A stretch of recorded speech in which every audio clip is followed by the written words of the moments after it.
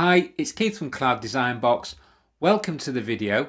In this session, we're going to take a look at how we can schedule news items and pages within SharePoint. Before we get started, if you like what you see today, don't forget to hit the like button. Please subscribe to the channel, and also if you hit the notification bell, you'll be notified every time the Cloud Design Box uploads a video. Let's get into SharePoint. So here we are in SharePoint. First of all, I just need to check to see if scheduling has been enabled.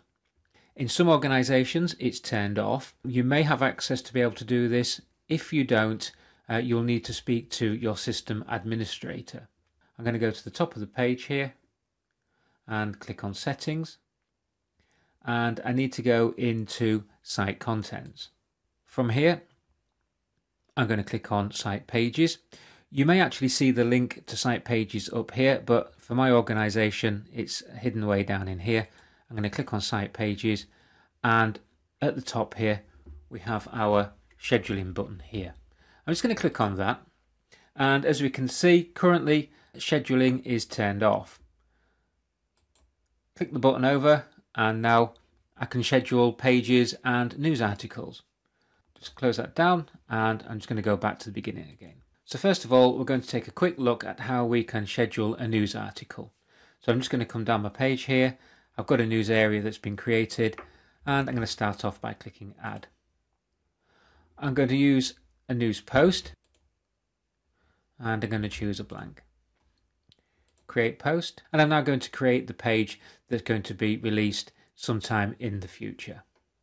My news article has now been created, and I've got a couple of options available to me. I can go into page details, and this will open up a panel on the right hand side here. And I can just come down to where it says scheduling.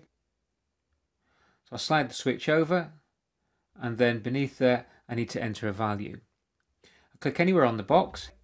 This will then open up a calendar and also a time box. I'm going to select the 23rd of May in this case, and I want a release time of midday.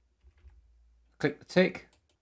As you can see, I'll just close the panel here.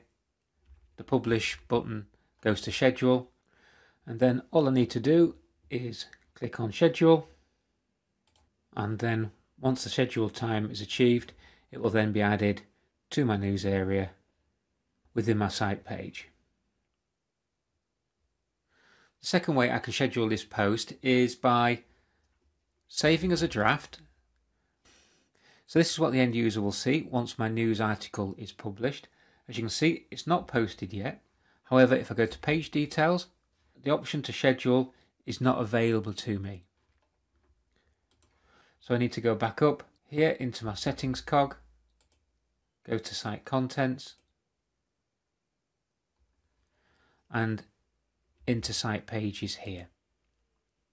Again, you may have the site pages option on the actual page itself. However, in my organization, that's hidden. Here is my news article. And then if I hit the three dots, the more actions button, and come down details.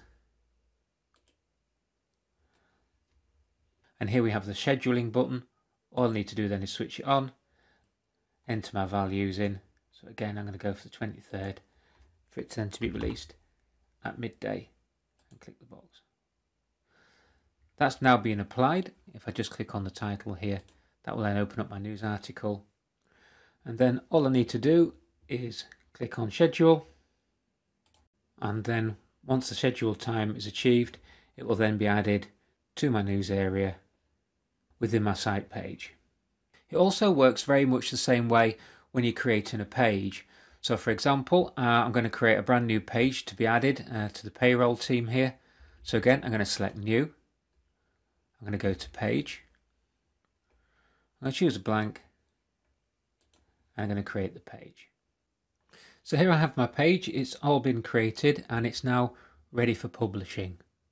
Like the news article, I can come to page details. I can then turn scheduling on. I can then enter my publish time. So in this case, I'm going to go for Wednesday here, and I want it to come online at 09:30 hours. I can then save that, and that's now good to go. I can close the panel, and as you can see, the post button has now been set to schedule. And if I click on page details again, it will also tell me there as well. And close that. I still get full edit right, so again I can click on edit and reopen it, and I can make further changes if I choose. All I need to then is just click on either save as draft or schedule it, and that's now ready to go.